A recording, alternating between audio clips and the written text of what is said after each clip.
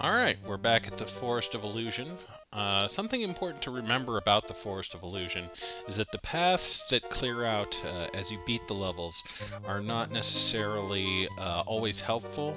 So, yeah, I'll always complete both exits of a level before continuing on to the next one.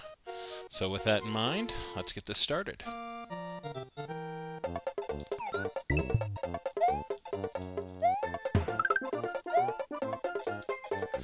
Ooh. Not a good place to live, Yoshi. That's a fine.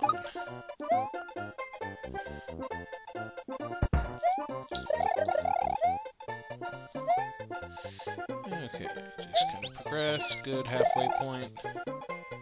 Got the star. And this is actually a good place to grind for free lives if you need them.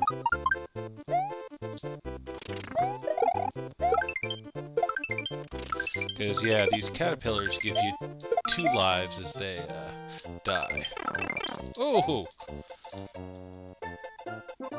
But yeah, you always want to be careful when your star runs out. Okay.